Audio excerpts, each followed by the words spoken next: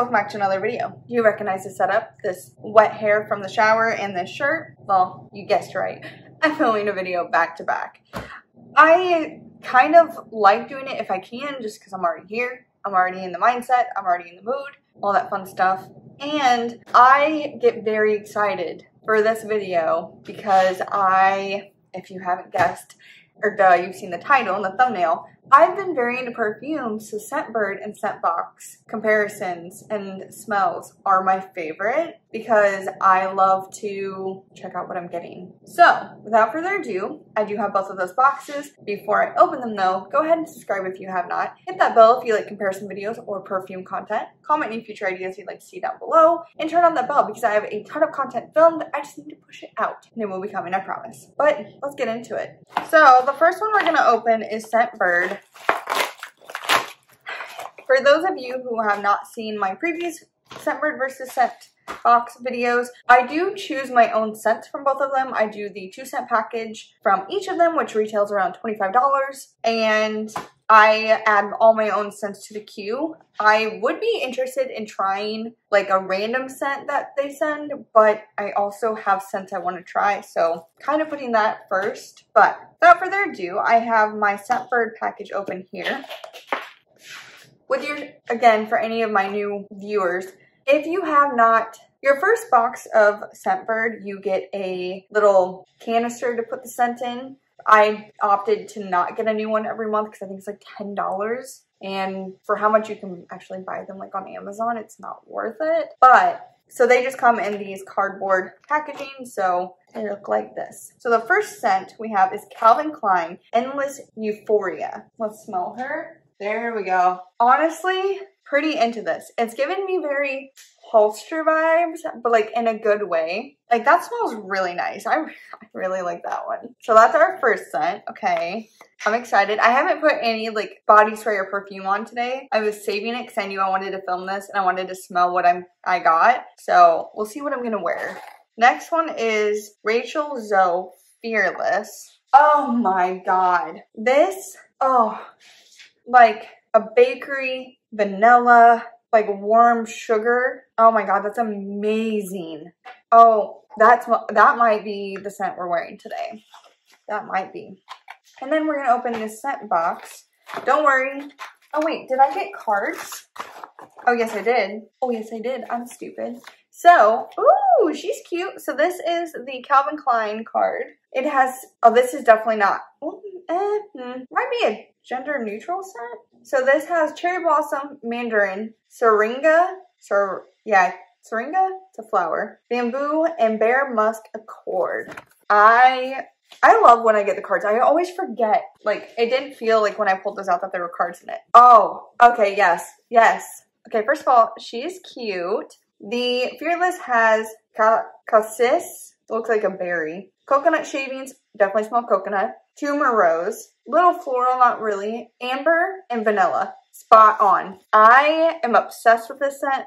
10 out of 10. All right, Scentbox, you got some competition this month. So the little thing that came with the scent box, they're recommending the Marc Jacobs Rain scent and the Hugo Boss, but they're both, so the Hugo Boss is a men's and Marc Jacobs is a female. I actually kind of want to try that. I might add that to my queue. That actually sounds pretty up my alley. So we get just a tiny little box this time, and they do come in the canisters I was referring to. I like these. So I've been noticing the last two ones were purple and black and they had like accents matching, and there was a red and black one with matching. These are not matching, but I'm okay with it.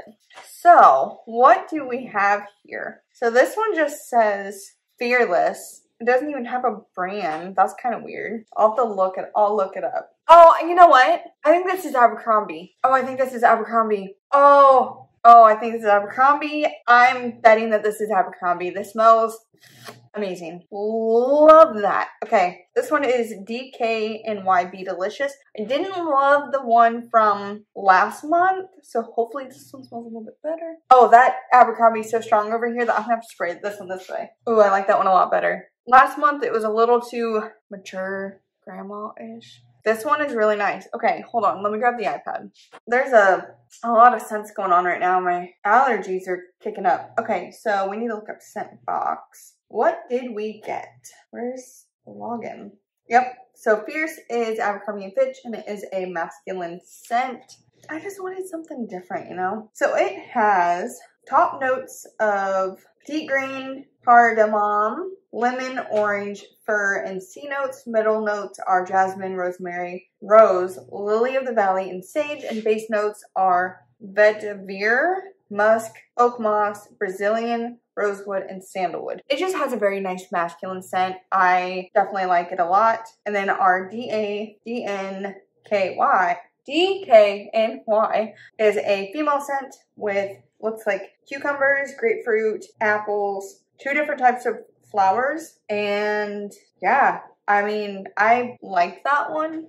However, I'm gonna give it to Scent Bird this month. This is the scent I'm wearing today. That just got in my mouth. This, oh my god, like tropical and feminine, and like, I guess I was thinking bakery because of the vanilla, but now that I know that there's coconut accent in it, I can definitely smell it. This gets a 10 out of 10. Like, this would be a scent I would repurchase. The Rachel Zoe Fearless. The Calvin Klein Endless Euphoria. Again, a 10 out of 10 scent. It's amazing.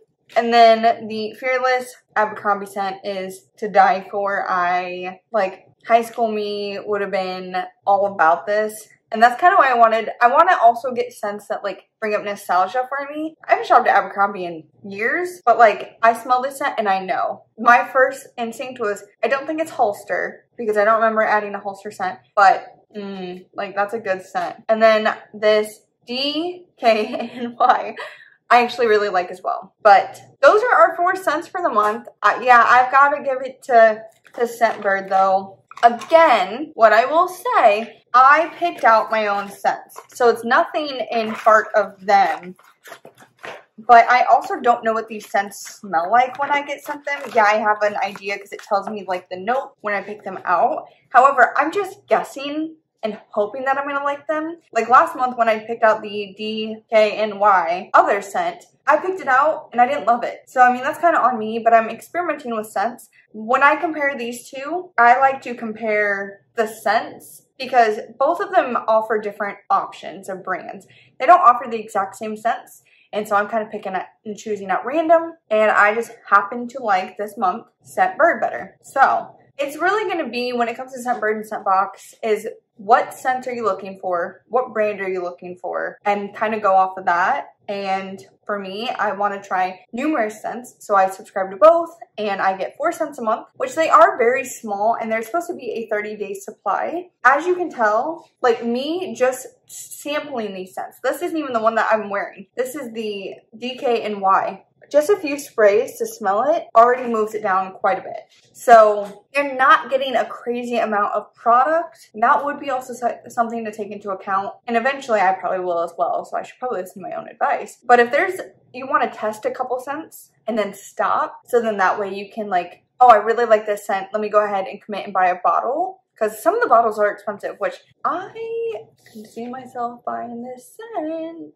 110% buying that scent. But this is just kind of a gateway to get into the perfume world and trying different scents, either for different moods, different occasions, or to see what you actually like. Because I didn't know 100% what I liked. So this is a nice, fun way to experiment with scents.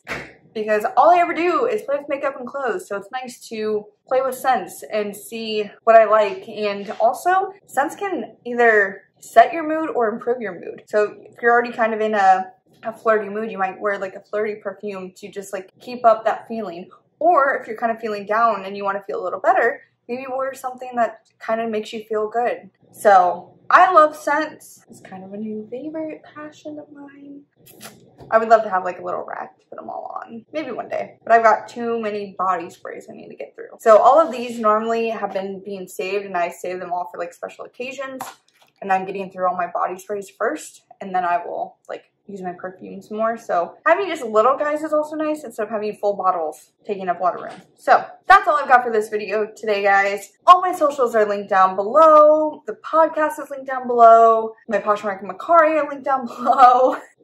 Anything you could probably think of and you're looking for, it's going to be linked down below. But that's all I got for today. Subscribe if you have not. Turn on that bell because I've been filming content like crazy and I promise it will be pushed out. I will force myself to edit it so that it gets pushed out. Comment any future ideas you'd like to see down below and like this video if you like perfume content or videos where I compare different brands and like subscription boxes and that type of thing. Just so I know what you guys like, so I know what to push out more. But that's all I got for today, guys. Till next time.